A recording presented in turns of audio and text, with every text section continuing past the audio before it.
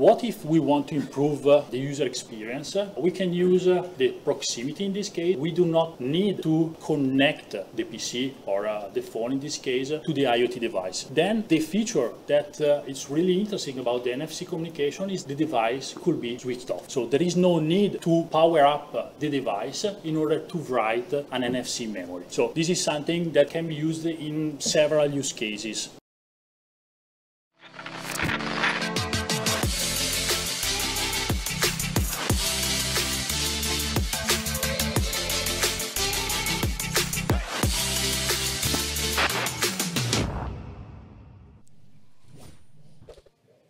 Good afternoon, everybody. I am Simone, and I'm really happy to be here as a speaker today. And I also would like to thank you to be here today to attend this topic.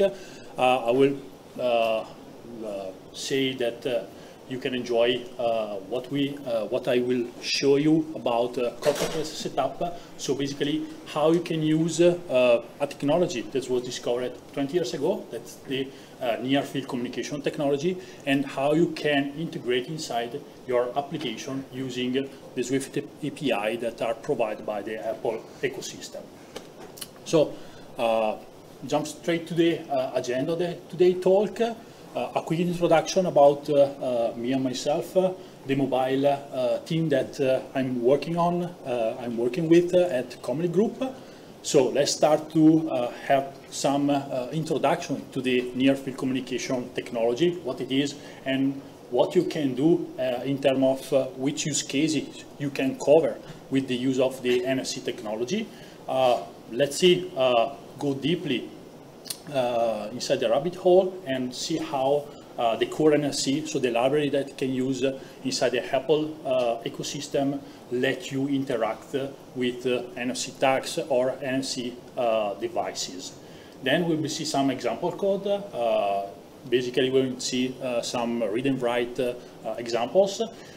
I would like also to show you a case study. So basically, starting from a use case that maybe all of you knows today or are used to, how we can improve this use case with the introduction or the leverage of the NFC technology.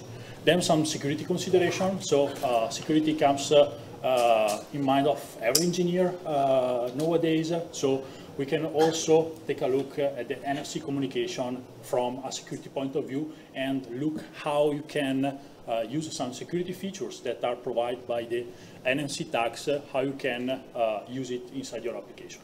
And then some conclusion and takeaways.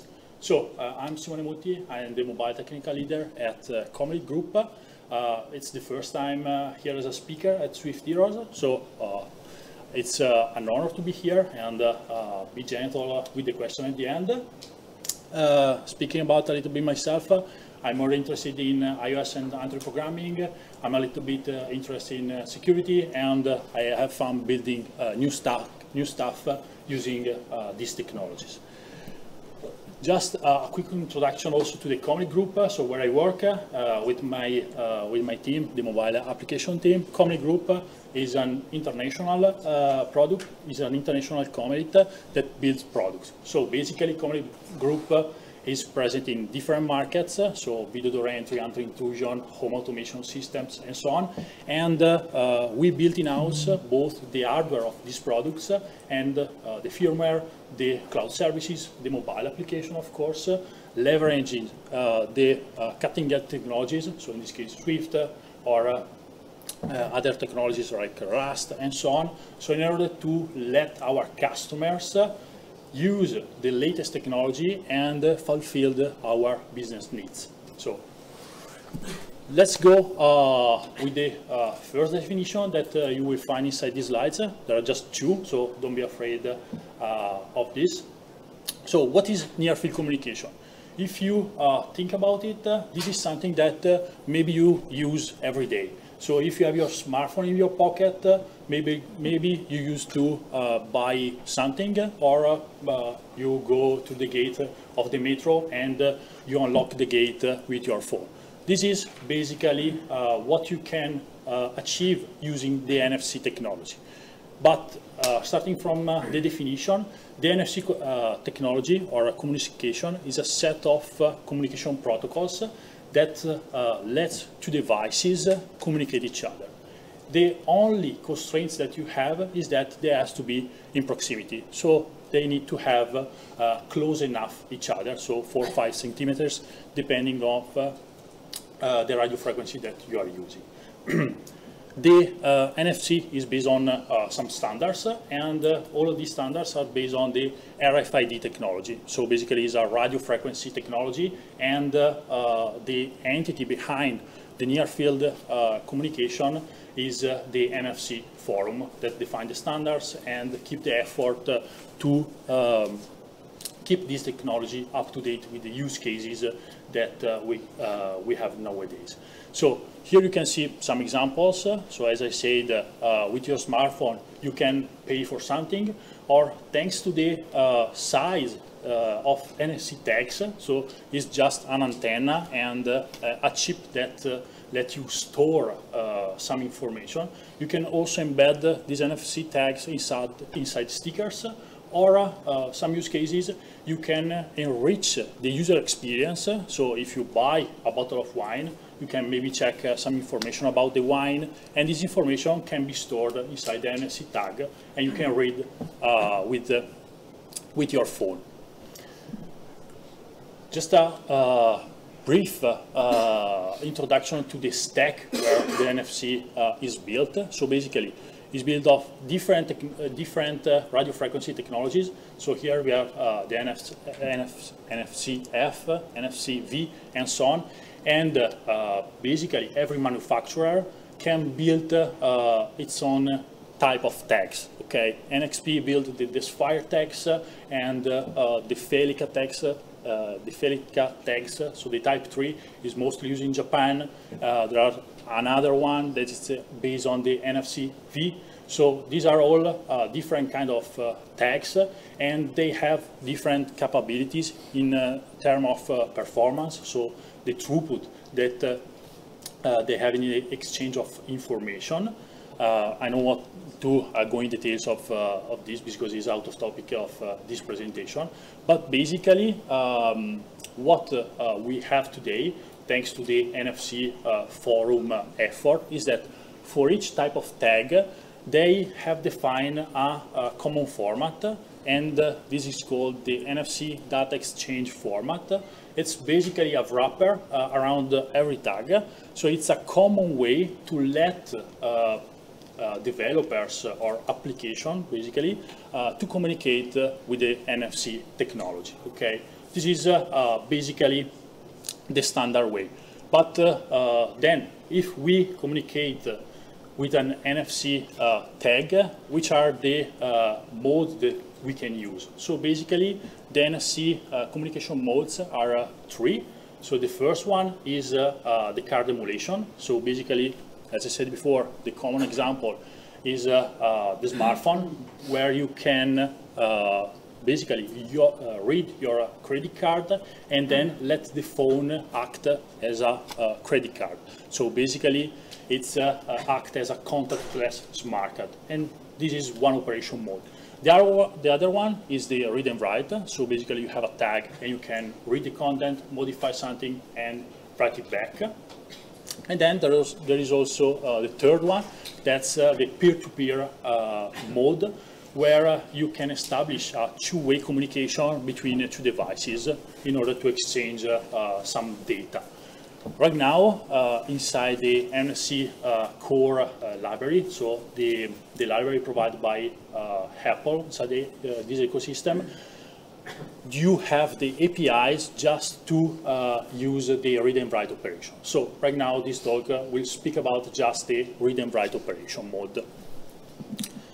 But how we end up today with the core NFC capability, basically. So the way was started at WWDC 17, where the core NFC was introduced. At that time, the only feature that was provided was the ability to read a tag. There was no write support for the tag, and also you need to develop your own application in order to read the tag. The application has to be for ground, it has to be initialized by the user, so it was really limited, the functionalities that you can use from the core NFC library. Basically, there was a big change at WWDC 19 when also the write support was added to the core NFC, and then also other kind of tags. So different NFC standards was adopted by the core NFC. So in this case, the functionalities was increased a lot inside the core NFC library.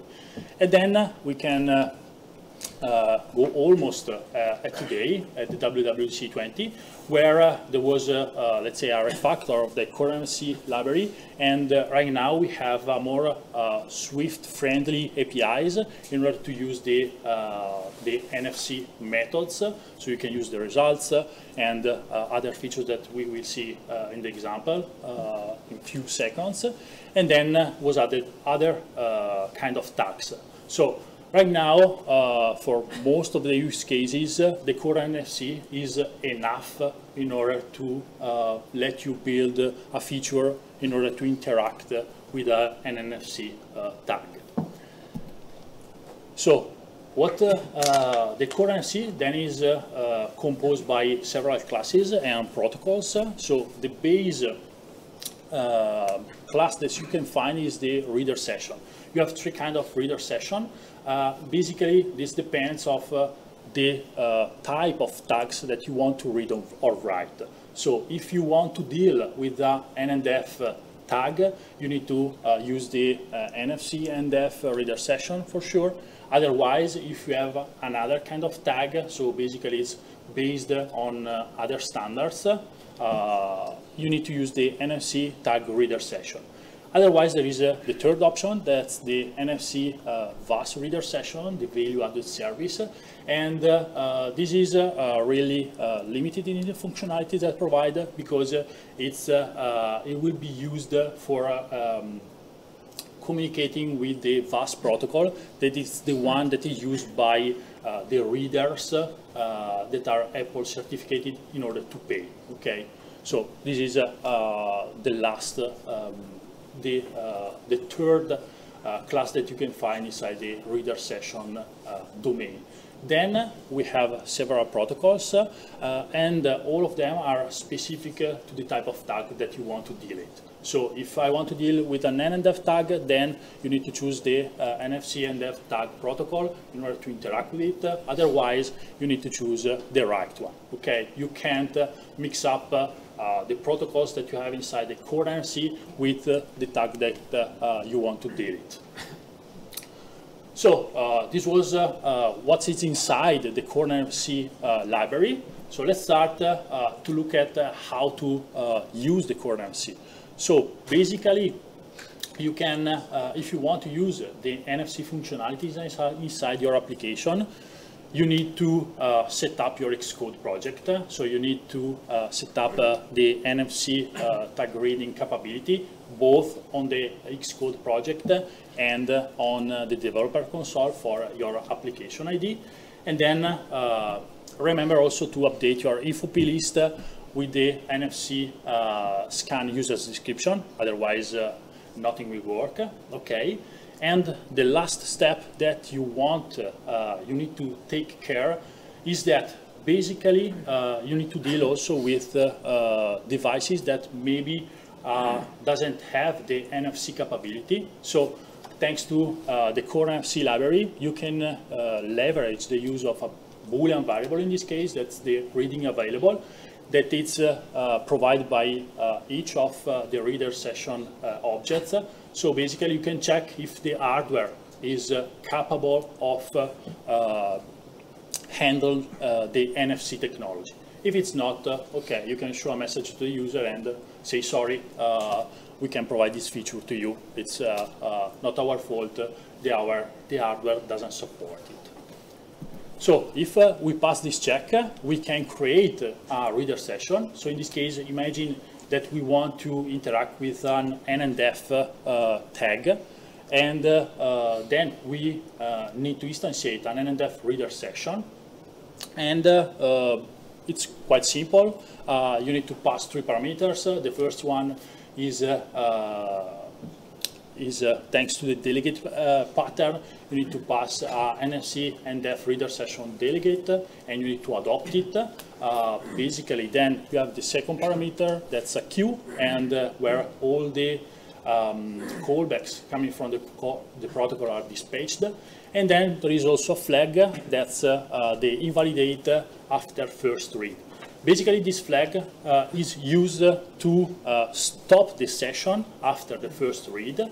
Otherwise, you can read multiple tags at the same time. So this is kind of, I want to read just one time, I want to read just one tag. We can put true. So after the first read, after the successful first read, we can stop the session. Otherwise, we keep going and continue reading. Then we can also add an alert message, and we will see how graphically will be used by the operating system, and then we can start the session with the begin method. Speaking a little bit about the delegate protocol here, you have 4 callbacks to implement if you want. The first one is the reader session did become active, that it's called when the session began, and so you can be sure that the session is active and you are ready to operate with the NFC technology. The second one, the reader session did invalidate with error, is used when something wrong happens, or basically you were able to read the NFC tag, but you put true at the invalidate after first read. So we will see in a few seconds how to deal with it. And then the last 2 methods, the last 2 callbacks are used to retrieve the message inside the tag. So the reader session did detect NNDEF is basically used to, I do not want to interact with the tag, but I'm just interested in the content inside the tag, so I can retrieve it directly. Otherwise, you can use the last one, the last method, the reader session did detect, where you can get the tag object, and then thanks to the protocol that we saw before, we can really interact with the tag. So we can query the tag in order to, I don't know the status, know if it's a read-only tag, if it's writable, and so on. So getting some information from the tag. If you began a reader session, this is basically the UI that you will see. So the operating system will come up with a button sheet, and here you can see the alert message, and then there is an animation, and then if you find an NNDEF tag, okay, you will get a check mark, and then you can have the content of the NFC tag. But what happens if something went wrong during the reading? So basically, as we saw before, the reader session did invalidate with error is triggered, and then here in the error object you have the possible reasons of why something went wrong. So basically, an error occurred during the reading session, so the tag was lost, or the application crashed, so whatever, it can be handled in that case. Otherwise, another error that you can face is that the user cancels manually the session, so this is another kind of error that you need to take care. Or, as I said before, we was successfully in the reading of the NFC tag, but the invalidate after first read was true, so automatically the operating system gives you the information about the tag, but then invalidate the session, so you can continue to interact with the tag. And remember that whenever you have an error or the session was successfully, you need to instantiate a new session if you want to read again a new tag. Another cool feature that you have inside the Apple ecosystem and is based on the use of the NNDF formatted tags. So that's called background tag reading. So basically, if you want to read an NNDF tag, you do not need to install a specific application. The operating system can handle for you all the scan and the read of the NNDF formatted tag. Basically, when you scan this kind of tag through the operating system, you get a notification on the on your iPhone, and then from that you can interact with the content of the tag. So in this case, there was a tag that contains a link that brings you to a web page. So basically, the operating system automatically scan and read the tag and post the notification with the content of the tag. There are some limitations about this background tag reading feature. So basically, if you end up on one of these cases, so the airplane mode is on, or you're recording a video, or you are using the wallet application, this feature is switched off, is not available in these cases. So we spoke about the how to read a tag. What about if you want to write back something inside this tag? So the initialization is the same as the reader session, but basically when you got the callback, the reader session did detect that contains the in this case the NNDF tag, you can use the session to connect directly to the tag, okay? And if the connection was successfully, then in this case you can query the tag and, for example, see the status of the tag. So if it's something wrong with the tag, so the tag is not supported, or the tag is just read-only, so we can know something about the memory inside this tag, or if the tag is a read and write tag, so we can try to write something.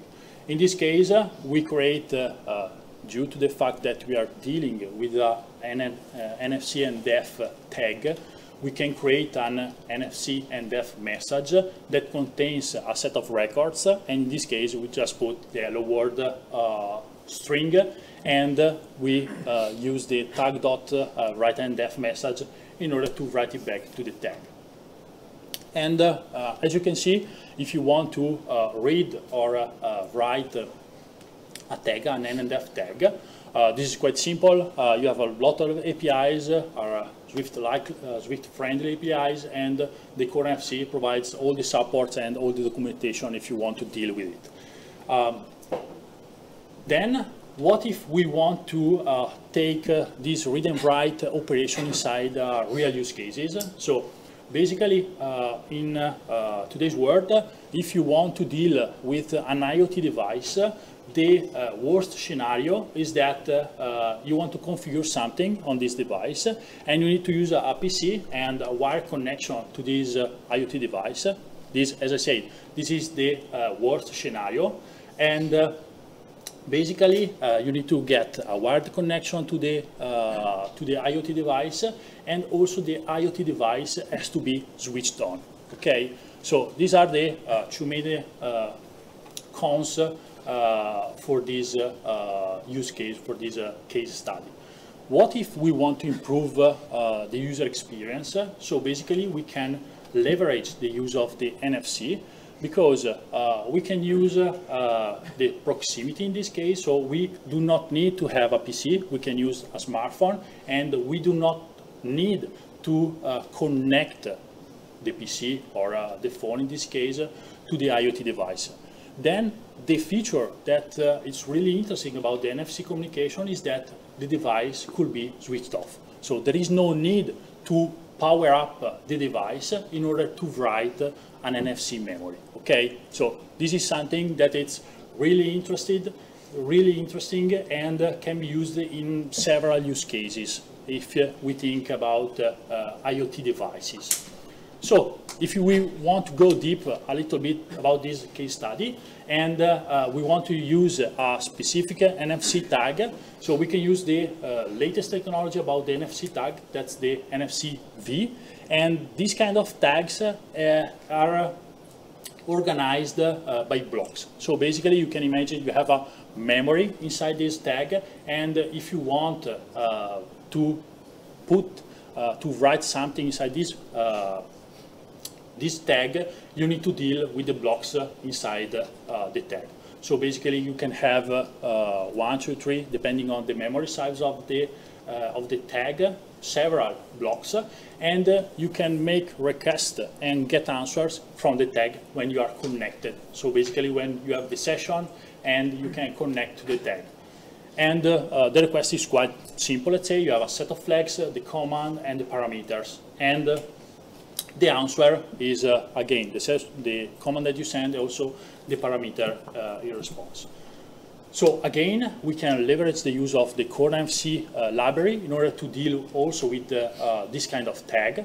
And in this case, we are interested in the ISO 15693 tag. That's just an example. This is one of the widespread NFC tags that you can find everywhere, and is also interested this kind of tag because it has some security features that you can leverage in order to raise your bar from a security point of view.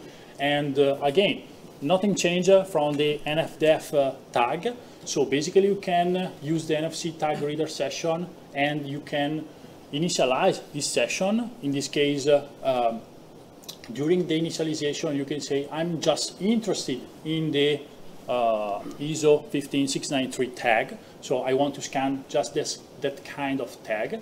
And then, as always, as before, you need to adopt the NFC tag reader session delegate.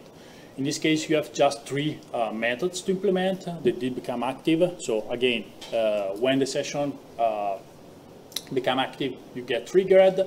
You have the other method that you can use in order to deal with errors and so on. And then the last one, that's the interesting one, let's say, is triggered when you read the tag. So basically you can be triggered when you scan and find an NFC tag.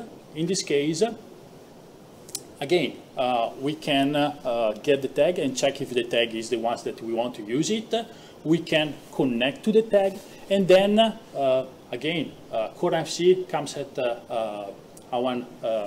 own rescue, because we can use several methods that are, let's say, compliant with the standard of the tag that we are using. So we can use a simple methods to, for example, read a symbol block of this tag, read multiple blocks, read a block that is at this address. So we can we have several methods that we can use in order to interact and do whatever we want with this tag.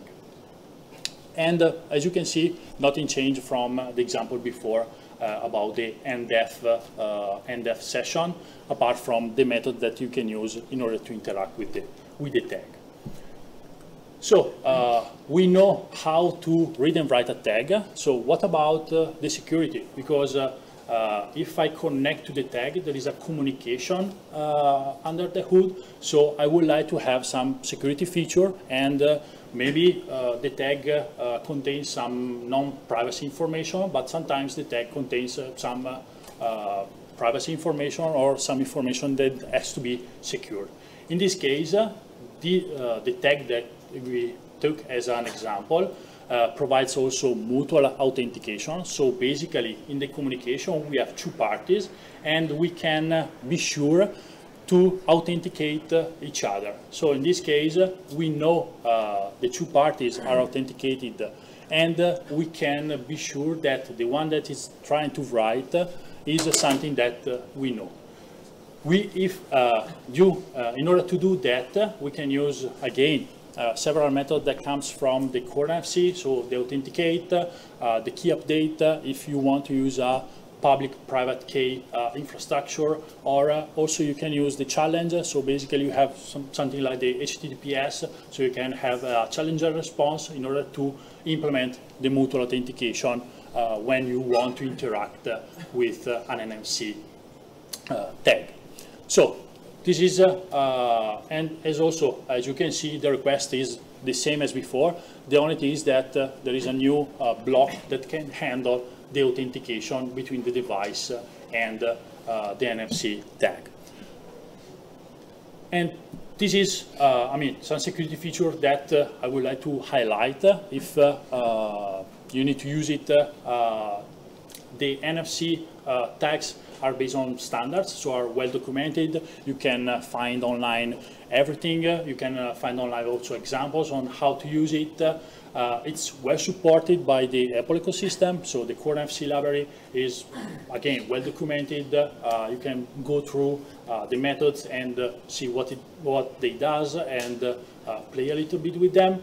It's also NFC can be used in several use cases. So in this case, we see the read and write of a tag. Tomorrow, we can maybe interact with the VAS protocol. So we can go inside the Apple protocol in order to maybe get some information.